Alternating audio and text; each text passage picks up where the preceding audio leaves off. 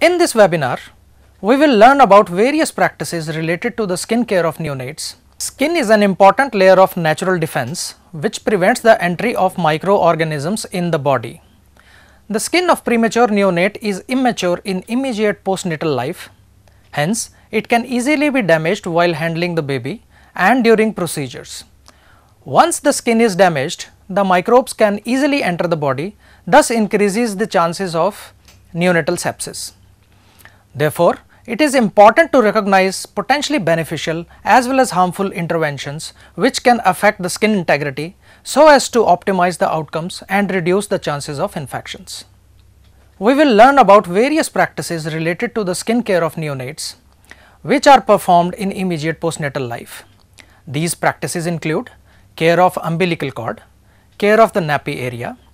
We shall also understand the role of vernix caseosa, role of bathing, role of emollients, and finally care during application of adhesives. After birth, the devitalized umbilical cord can be substrate for bacterial growth and may lead to omphalitis and neonatal sepsis. However, studies have shown that the application of antibacterial substances to the umbilical cord in hospital settings does not reduce the chance of neonatal sepsis or mortality. Therefore, the stump of the cord should be left dry in hospital setting and nothing should be applied over it. If umbilical stump is soiled, then it should be washed with clean water and kept dry. Additionally, nappy should be always placed below the cord. Diaper area is moist and is therefore prone to maceration. Moreover, it is frequently exposed to microorganisms. Therefore, it is important to keep the area dry.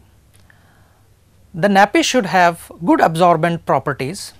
Mothers should be advised to frequently change nappies at least once in 4 hours. The skin should be dried and aired between the nappy changes. Soiled diapers area should be cleaned with warm water and soft cotton cloth. Nappy area should be wiped from front to back so as to prevent soiling of the urinary orifices with the fecal flora. In presence of napkin rash, emollients like petrolatum jelly or zinc oxide containing paste can be applied. Vernix caseosa is a natural lipid rich substance adhered to skin at the time of birth. It is shed automatically from the skin in first 24 to 48 hours after birth. In first 1 to 2 days, it prevents water loss from the skin and thus helps in temperature regulation. It might also have a role in immune protection of the neonate. As it is snugly adhered to skin, any attempt to remove vernix forcibly might cause damage to the superficial layers of the skin, which increases the chance of microbial invasion through the cracked skin. Therefore, no attempt should be done to remove vernix from the skin. Fetus is surrounded by sterile amniotic fluid and thus does not require bathing in immediate postnatal life. It has been seen that the bathing in hospital or health facilities increases the chance of neonatal infections. Therefore, bathing of neonates should be avoided in SNCUs and in hospitals. When bathing is done by caregivers at home, one should ensure that the room is warm. There should not be any drafts of air. Use warm water for bathing.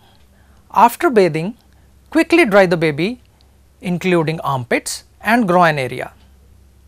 Then dress the baby. Very premature and moderately premature neonates who continue to stay in special care newborn units should be sponged with lukewarm water once they are stable. Oil application in preterm neonates is shown to decrease transepidermal water loss and improves weight gain. In Indian scenarios, vegetable oils like coconut oil, sunflower oil are used for baby massage for emollient action. Mustard oil can cause contact dermatitis, hence it should be avoided in neonates. However, oil application should be avoided in extremely low birth weight neonates in the first week of life due to extremely fragile skin. While doing procedures or during skin preparation, we should avoid putting excessive pressures or vigorous rubbing, as it may damage the skin, which increases the chance of infections. For fixing temperature probes, IV cannula, feeding tubes, A semi-permeable dressing, for example Tegaderm, should be used as a base, over which further adhesives can be applied. Bulky dressings should be avoided as they may cause skin damage during removal. To minimize skin trauma during removal of adhesives, they should be moistened by applying warm saline soaked cotton balls for 10 minutes so that they can be easily removed.